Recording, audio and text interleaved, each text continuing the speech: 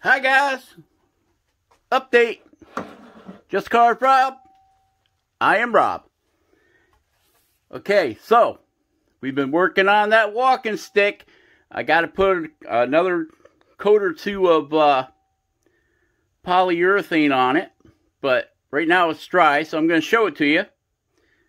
Okay, so this is what we came up with for the top. Okay, we did a heavy spiral like Jordy does, you know, with the wind.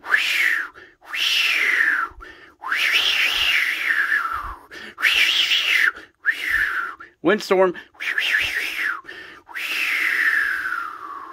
Magic fingers. Okay, so you can see I put the guy's name in the stick for me. Guess he wants his name on it. Okay, and we cut this heavy spiral in like an end mill would have. Okay, and then we put some rings, and there's our handle. Yeah, I really don't think it came out dark enough. So, I may end up going back over that. I don't know. And then, let's zoom in the cars. Zoom in. Zoom. Nope, hey, that went the wrong way. Okay, there we go. So, you can see we cut all them diamonds in, cross-hatched it. And, that's the spiral. Runs all the way up the stick, right? And then the cars.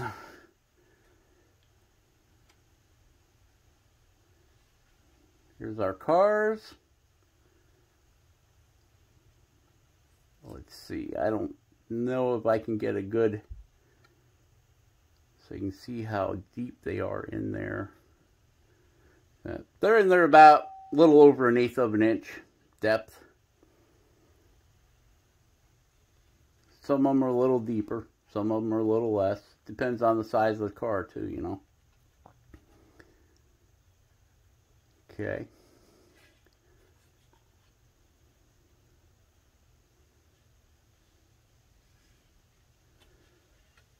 Cars are a lot harder to carve on a stick than I thought they were going to be. You know, anytime you're trying to carve something on this is an 1¼ inch dowel, so it's a little bit harder to carve on that tight of a radius.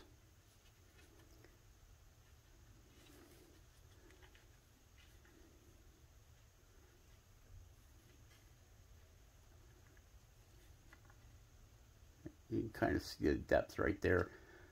They actually stick out further than you can see because this has all been rounded over.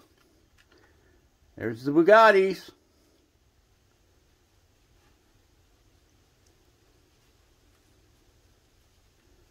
I got a feeling I think the Bugattis would have came out better on flat because this is all really rounded, you know, on the real car, and you really can't get that on an 1¼ inch stick. You'd be blowing right through the stick. What happened? The camera went crazy on me. So that's what it came out looking like, guys. Just a quick update on this car. Stick here. So it is done. Now we can move on to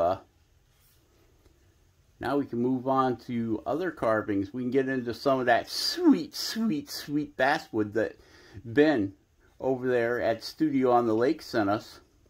Hey Ben,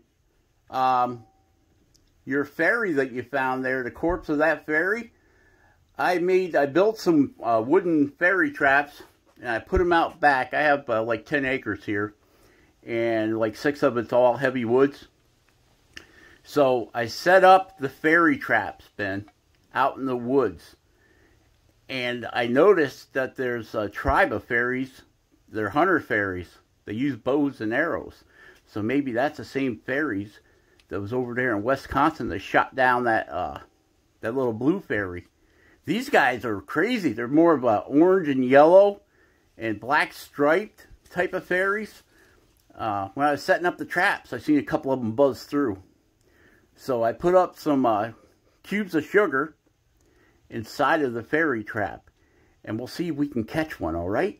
So maybe you can compare what you've seen with what I'm trying to catch, all right? So watch out, Ben. We're going to catch us a fairy for you, all right?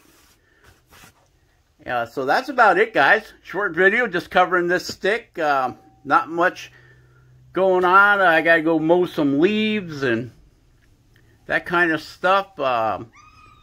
So we'll catch you guys later. Be awesome. Carve something awesome. And we'll catch you guys on the next one. Check out the links below.